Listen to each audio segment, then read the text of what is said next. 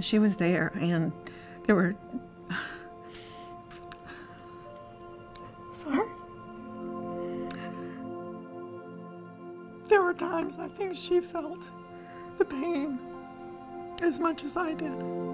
I could see it in her eyes that if she could take it away, she would.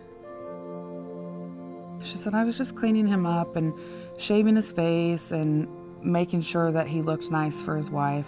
Yeah, he's going home on hospice tomorrow. I don't know. It's something I'll never forget. You rely on the nurse to be your eyes, your ears, understanding what the patient is looking like. It's a hard task, and there's a lot that's expected of them. I know Haley has cried when something wonderful has happened for a patient, or if she knows that it's not going the way that they'd expect their recovery to go. Every single nurse that came in, no matter what shift it was, I kept thinking, oh, I don't want that nurse to leave. BJ was a beacon of light for me. Witnessing that moment with Amy taught me to pay attention to the little things. To someone who's in that position, like the patient, they're not little things.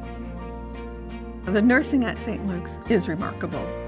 Everything was a priority, and they made you feel you were a priority, and your care was of utmost importance. Amy. What are you doing here? Just came to say thank you, because you always set a good example, and you just really inspire me to be a better nurse and a better human in general. Guys, I'm gonna cry. Haley, congratulations, Haley. I have something to read for you. Are you ready? Mm-hmm. Haley is confident and caring. She and I have shared several challenging patients over the past years, and I felt so grateful to have her help. Thank you. Haley has an unflappable personality and has a calming presence with the other nursing staff. We're fortunate to have her as a part of our rehab team. I can't imagine how scary it is in that hospital room. The day I lost my hair, I remember you coming in, giving me a big hug. You weren't acting shocked like, oh, you have no hair. Oh, the difference BJ made in my life, it's hard to put in words. I felt like she never left my side. And with having you on my team, I know I'm giving this awful diagnosis a run for its money. Thank you for being my nurse.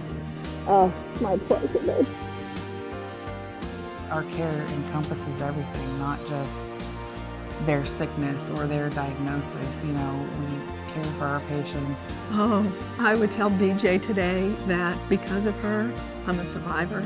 And I truly believe next week when I go back for some test results, I will be on that survivor list.